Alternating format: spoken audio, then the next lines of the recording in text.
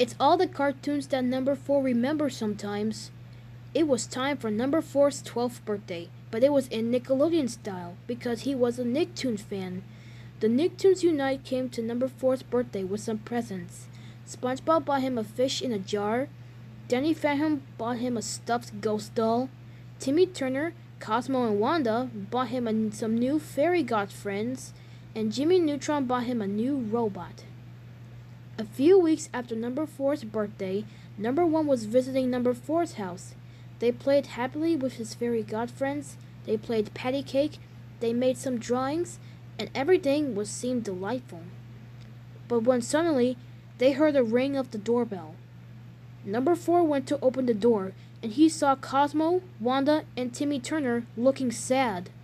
They regretfully explained that Danny Phantom got killed by number 86, while him, Timmy, SpongeBob, and Jimmy were trying to defeat Vlad Plazimus. Number 4 was heartbroken by the news as he broke down to tears. Seeing him cry, number 1 walked up to him and asked him why he was crying. He told that Danny Phantom got killed by number 86, and number 1 felt sorry for him. Number 1 sat number 4 on his lap and hugged him and told him that everything would be okay. The fairy god friends flew up to the two boys, joining in for a group hug.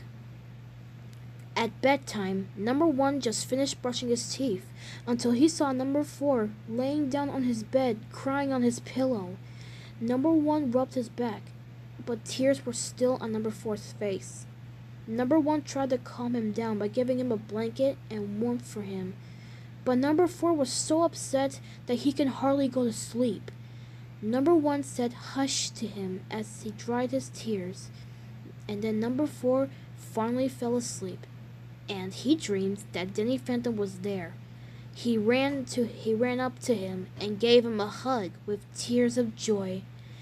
Danny Phantom told him that he doesn't have to be afraid. He will always be number 4's guardian, and number 4 said, "I love you" to him. When number 1 woke up in the morning, he saw number 4's sleepy little face as he started to tickle number 4.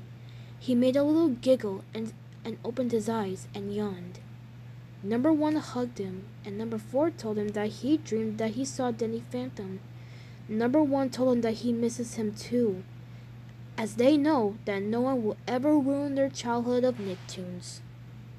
The end.